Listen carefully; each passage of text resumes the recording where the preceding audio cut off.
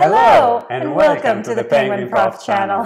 Hi guys, obviously this is a little bit of a different video today. I am really excited because this is in response to all of the requests that I get constantly. Can you please do more chemistry videos? Okay, but here's the thing, I'm not a chemist, but almost as good, I married one. So this video, I'd like to introduce you to my husband, who happens to be also a university professor of organic chemistry. Fabio, welcome to the PenguinProf channel. Thank you, that's my pleasure. This is so exciting. Basically, I just want the viewers to kind of obviously get to meet you, find out a little bit about how you became a chemist, and just so you kind of ease into the PenguinProf community. Well, it's kind of a long story. I got my first chemistry set when I was 5 years old, and I started doing experiments back then. You know, those kind of experiments where you crystallize copper sulfate because it gives you very nice blue crystals, or you extract the red pigment from rose petals because it works very well as an acid-base indicator. So for me, it's hard to remember a time where there was no chemistry.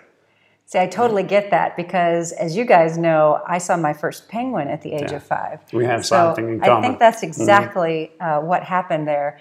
So I guess, as a biology professor, it seems like chemistry is kind of the bane of all of my students' existence. And that's really why I wanted to bring you in to start making chemistry videos. But why do you think chemistry is such a nightmare for so many people? And, what do you suggest as a better way of thinking about chemistry?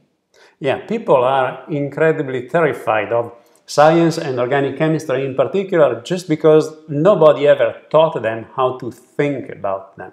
It's a completely different way of thinking, and that's kind of learning a second language. At the very beginning, everything is very messy, you don't understand anything, and you just have to relax and get into the language. It will take a lot of time and effort at the very beginning, but it can be done, and eventually, all of a sudden, you will realize that it clicks, and you will find yourself speaking that language. It will all make sense. I like the language as an analogy, and it is a really hard thing to describe, but it does happen.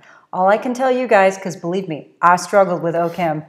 Boy, did I struggle. I can't believe I married an organic chemist. But you know what? It does click eventually. You got to keep at it. You've got to know that you can do it, but I guarantee you it will not be easy. But hopefully with these videos, we can help you along and make the path, I hope, a little bit less painful. So stay tuned. Please subscribe if you haven't already, because we have got a lot of chemistry videos planned.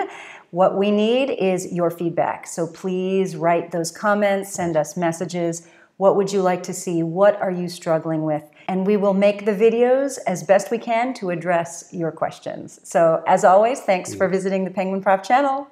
Bye-bye.